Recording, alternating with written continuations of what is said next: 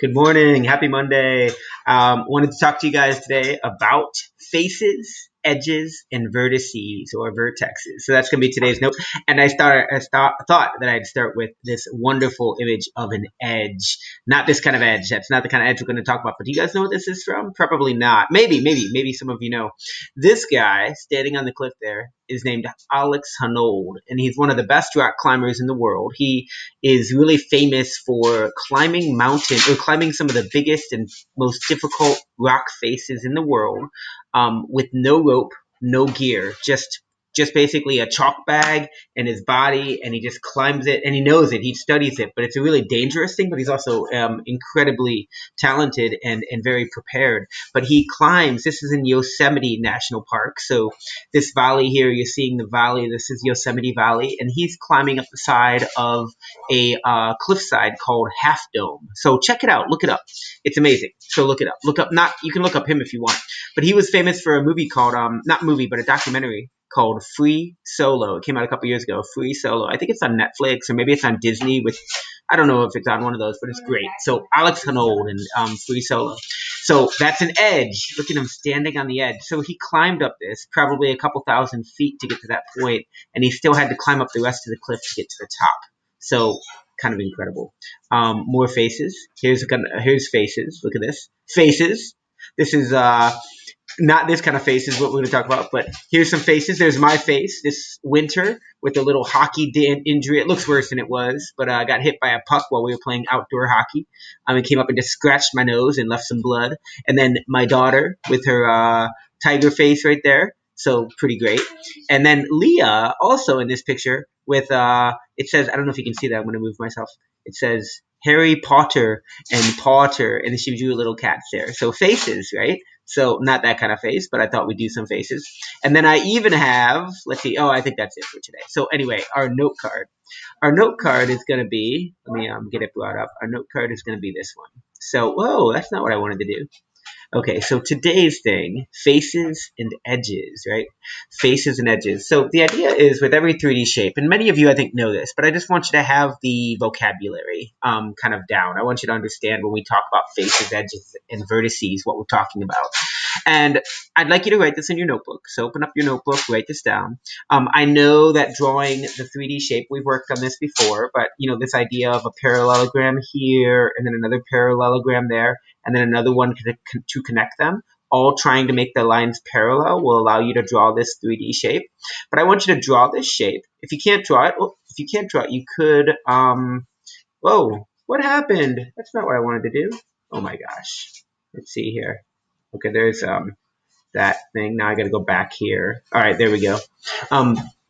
So on this 3D shape that you're drawing, I'd like you to basically draw in. We're just doing vocabulary and we're writing it down. A face is a flat surface, so I show that in blue, right? That's the face right here. This top part is a face on this rectangular prism. An edge is where two faces meet. So wherever two faces meet and come together, they make a line, and that's an edge. So right down here I wrote edge, straight line. Face is a surface. And then a vertex is a point where three or more edges meet. So I put little dots here. It's a point, right? So a vertex is a point. And you have to have, in order to have a point on a 3D figure, you have to have at least three edges coming together. And often with some figures, you'll have even more coming together. So that would be a vertex. So we have faces, edges, and you don't say vertexes. It's strange because it's a strange word. You say vertices. So you see it up here? Faces, edges, and vertices. So vertices is the plural form of vertex. So if I saw one, it would be a vertex. If I have many of them, or I'm talking about multiple ones, I'd say vertices. Okay? So a vertex is a corner, an edge is a straight line, and a face is a surface. If you want to pause this for a moment so everybody can write this down, that would be fine. If you feel like you want to come back at the end, let's see, what minute am I at? We're at about 4.5 minutes, so you can go back to that point and kind of like take the notes there. But this needs to be in your notebook and turned in. So, and then the next thing we're going to do is look at this. So what I want you to do today, you're kind of exercise, you're going to have a Khan Academy assignment on this, which we haven't had Khan. Last week we didn't have any Khan. So this week we will have Khan. So look for that. So I'd like you to start that today. That'll be assigned. There's a Khan Academy assignment on faces, edges, and vertices. But I'd also like you to look at this diagram, and I'm going to give you a document. I'd like you to get answers to this. So I'll put this in. This will be your practice. I'd like you to draw or write down what each of these are, right? Square, pyramid, cube. We're going to put a big X through this. This is not what I call a cuboid. We've never talked about cuboids. We're going to call this, and I think you should know this, we're going to call this a rectangular prism. So let's fix that right now, because we go by rectangular prism. Cuboid, I don't know about that. I'm sure you can call it that, but I don't see a point. All right, so rectangular prism. And then we have a triangular prism and a pentagonal prism. Now, notice what the root words are. Like, for instance, pentagon, pentagonal prism, right? So that means that top shape has 5 sides, right? You can see the 5 edges there, or 5 sides.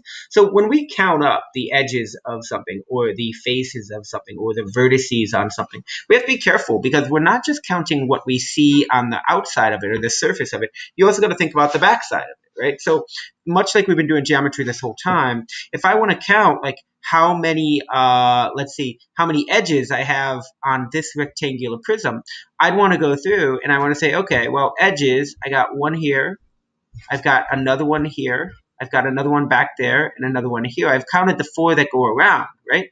But then there's also these ones on the edge. So over here, let's change the color really quick. I've got 1, 2, 3, and 4. So that gives me 4 plus 4. And then over here, I've got another different 4. Let's go to some pink. And we could say 1, 2, 3, and 4. So I could say the edges on this rectangular prism would be 12. So I'd write in here 12 edges, right? And I want you to basically count stuff out and see if you can figure out for each of these shapes how many there are on the whole thing. Now, I expect that you're going to make some. It'll take you, some of them you'll have to try again. Like the pentagon might be a little tricky, or the square pyramid might be a little tricky. Think about what's behind each part of it, right? Think about if you were holding it up, what it would look like. Now, number of faces on a rectangular prism, I expect that you can look at a box and figure that out. That one's not so hard. Faces, I think, are the easiest thing to figure out. And then number of vertices might be the hardest to figure out, you know? So when you do vertices, you want to basically come in here, let's go with yellow, and we want to kind of look at all the parts where things come. That's not a very good color. All the parts where something comes together. Let's go with green instead. Maybe it's going to be more visible. I see a vertices there, or a vertex there, another vertex there, another vertex there, and another one there. And then over here, 1, 2, 3, and 4. I think that's it. So we could say over here, number of vertices, 8 vertices, right? So I can write that in. So your job is to figure this out for all of them. See if you can figure it out and do the Khan Academy today. All right, my friends. Like I said, this will be put into a document that you can use to write it down. I'd like you to write down the name of each one in your notebook. I'd like you to set up a little chart. I'd like you to do a tiny sketch of those. They don't have to be perfect, just a quick sketch. If you want to trace them right from the screen, you can. And then I'd like you to answer how many faces, edges, and vertices there are for each one. And how many faces are on a rectangular prism? I think you all know this. Right here, how many faces are on a rectangular prism? I'll wait. Pause. Somebody tell your teacher. All right, it's going to be 6 faces. I think you all knew that already. That's really easy. All right, so we've got 6 faces, 12 edges, and 8 vertices. I also am interested in, is there a relationship? Those are all kind of multiples of a 2. They're all even numbers. That's kind of interesting. Okay, anyway, that's awesome. Have a great day. Khan Academy, this exercise.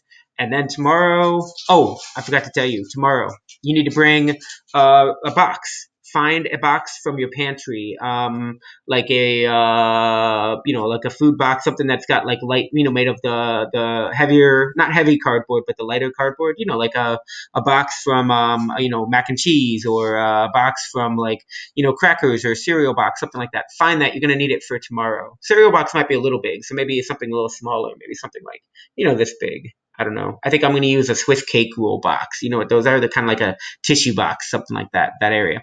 You need that for tomorrow for the project, for a little project we're going to do. All right, kids, have a great day today. Happy Monday, coming down to the end of the year. So what are we at? I think we have 4 more real weeks of school left. So 4 more like work weeks. So I hope everything is good. I hope you're keeping up and have a great day. Bye.